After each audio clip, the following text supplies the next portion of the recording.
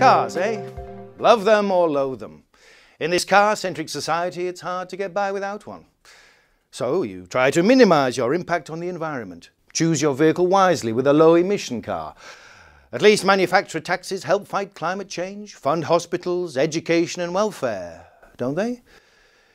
And these people who spend millions on commercials with their cars, driving across pristine deserts and unpolluted mountains, are responsible guys who care about the world and not just the bottom line, aren't they?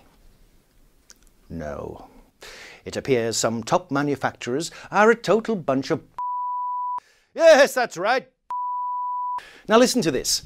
Somehow there's a huge gap between cars' CO2 emissions in the lab and in the real world, on the road.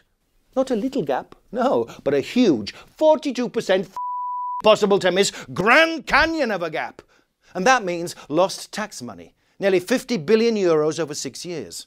Now that could have provided a free year's nursery care for 3 million children, built 10,000 swimming pools, or even given us all a free ice cream for 45 days, huh?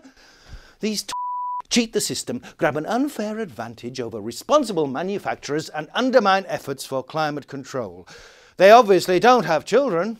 Or maybe they simply don't give a for their health. Bad enough you choke monkeys in your tests. Don't choke our children with your car's noxious outpourings. You should be ashamed.